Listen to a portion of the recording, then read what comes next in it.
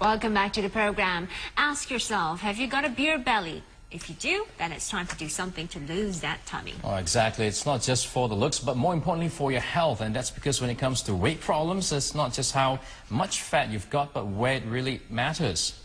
And people with visceral fat, also known as organ fat, are much more likely to develop health problems than those with normal body fat. That's right. And to tell us more about killer fat, we have Dr. Alvina Nam, who's in the studio with us this morning. Thank you for joining us. First of all, can you tell us exactly what is this killer fat? Visceral fat. Visceral fat is actually the fat that's found in your abdomen, right inside, packed in between the organs and around the organs like the kidneys, the liver. And they're quite different from the subcutaneous fat that's really beneath your skin. The visceral fat is the one that gives a person the protruding abdomen and gives them a beer belly, and also the body shape like a pear instead of the apple. And what is so dangerous about visceral fat that we call it killer fat as opposed to, the fat just beneath your skin? Well, they found that the visceral fat has been associated with the insulin resistance, which gives rise to diabetes, coronary heart disease, high cholesterol, and high triglycerides level. Is it more difficult to get rid of than your normal fat? Yeah, possible. Yes, you probably need to exercise a little bit more.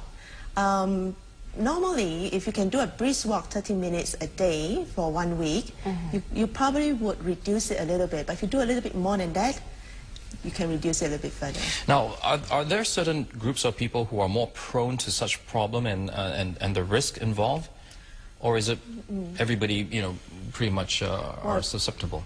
Generally, if a person is living a sedentary life and is eating a diet that's high in saturated fat, they will always be prone to developing visceral fats. But there's certain groups of people who are much more prone to it. Men, for example, tends to accumulate weight around the abdomen, and women generally do not until they're after the menopause.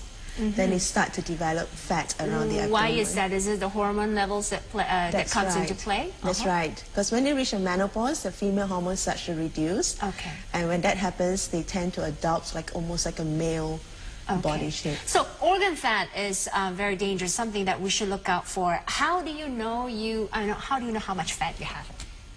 Well, the most accurate method is the MRI and the CT scan, but that really is quite impractical. We can do simple measurements, waist circumference. For men, if they're more than 40 inches in waist circumference, that's too high.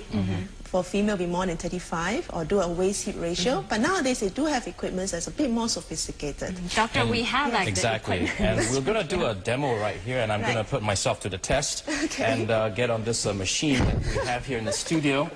So all I have to do is to stand on the weighing machine. Yes.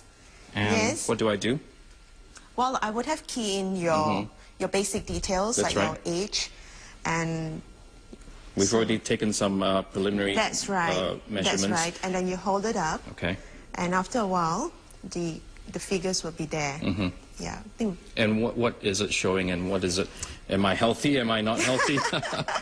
Well, your visceral fat is 14%.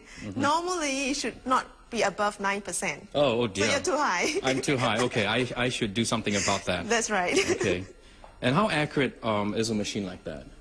It's pretty accurate. They're going by the bioelectrical impedance, so taking account of the fact that fat tissues have much more resistance compared to other tissues. Okay.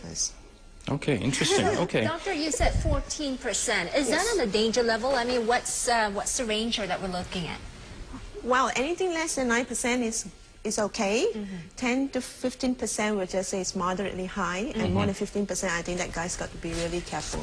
Does it say something about your diet, lifestyle? That's right. A diet are usually high in saturated fat. So how can a person like me reduce visceral fat?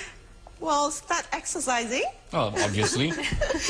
Doing your regular, at least 30 minutes of brisk walk every day for a week, every week. And also the diet, you got to reduce on your hard fats like the butter and the lard. Some people will ask, what about liposuction? A surgical procedure. Liposuction it does remove fat, but it removes subcutaneous fat. Okay, so it doesn't apply to visceral fat. No. Okay, we're running out of time now. Thank you so much, Doctor, for coming in. Thank you, Dom, for being such a, Yeah, putting myself on the line and telling the whole world, yes, I got to stick to my New Year's resolution. Well, we've been talking to Dr. Alvina Nam on the dangers of visceral fat and how you can try and reduce that and risk, for your sake of your health. Okay, coming up next after the break.